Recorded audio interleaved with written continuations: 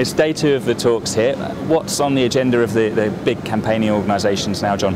To be honest, the same things. So the big things are saving the Kyoto Protocol, getting a second commitment period agreed at this meeting, and linked to that, the start of proper negotiations on a new legally binding treaty for the longer term, which we want done by the end of 2015. So they're still the 2 big agenda items.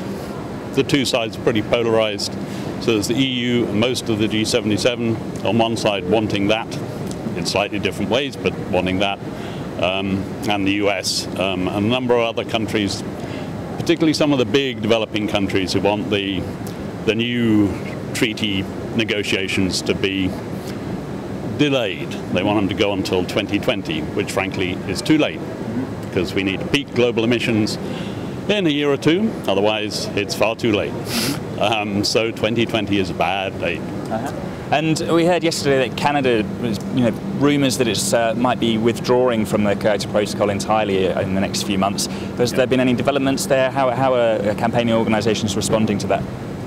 Well, it's not entirely unexpected. So Canada, Japan, Russia have all said that they wouldn't enter a second period of the Kyoto Protocol. Canada has now gone one step further and are saying that they will actually withdraw from the Kyoto Protocol.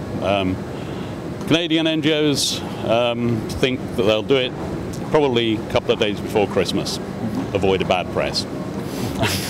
And what about the other issues that we should be looking out for today? Is there anything specific you think is going to come up, or is it much the same as yesterday? We're still concerned about closing the gap, both in terms of commitments. We're closing big loopholes for land use change and forestry, and carrying forward so-called assigned amount units from previous periods. And we want to close that down, and there's a good set of proposals on both those topics coming out from the Africa group, so we're hopeful they'll get some traction. Okay, we'll keep our eyes on that. Thank you very much, John. Thank you.